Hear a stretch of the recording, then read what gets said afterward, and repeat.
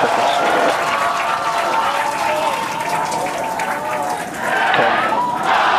9, 8, 7, 6, 5, 3, 2.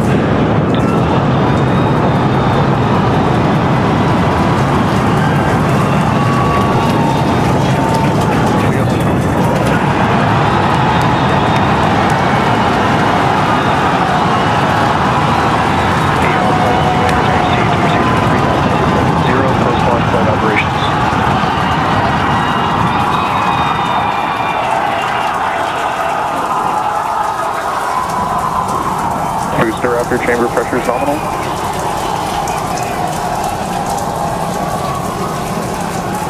T+33 seconds into the test flight of the inaugural Starship vehicle. Tower cleared, we're into pitch over. Propulsion reports first stage engines nominal. What a sight from the ground cameras at Starbase. We're flying at twice the thrust of the Saturn V heading to space. Acquisition of signal, Corpus Christi. We're throttled down and throttled back up. Going through the period of maximum aerodynamic pressure.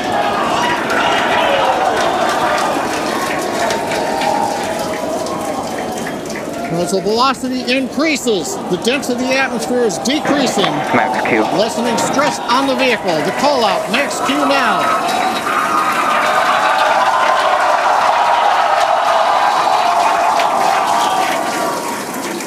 Continuing to watch the first stage as we head down range.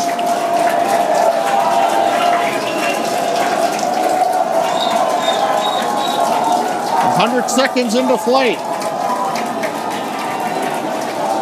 Our next major activity is going to be shutdown of the first stage. The Houston tracking station now acquiring the vehicle. With shutdown, we will get separation of Starship and Super Heavy and ignition of the Starship engines. When Starship separates, we light up 6 engines in a staggered sequence. And if all goes well, those 6 engines will burn for almost 6.5 minutes. Onboard view from Starship. And there's views of the Raptor engines on the second stage as we prepare for stage separation. Now after stage separation, the first stage will flip and begin a boost back maneuver for landing in the Gulf.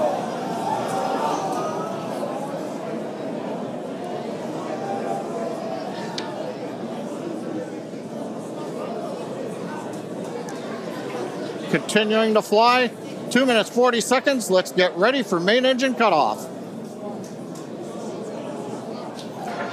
Booster engine cutoff. Beginning the flip for stage separation.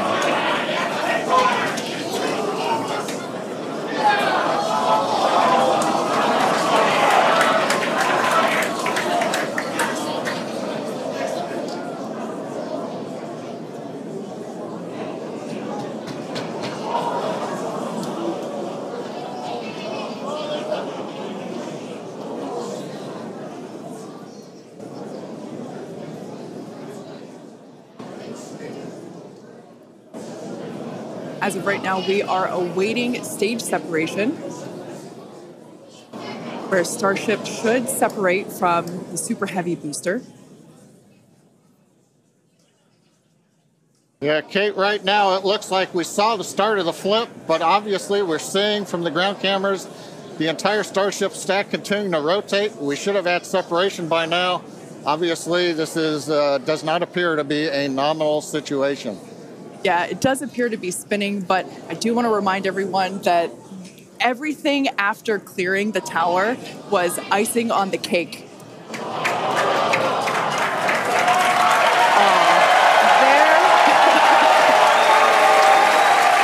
there, as you saw, as we promised, an exciting end to the Starship inaugural integrated test flight.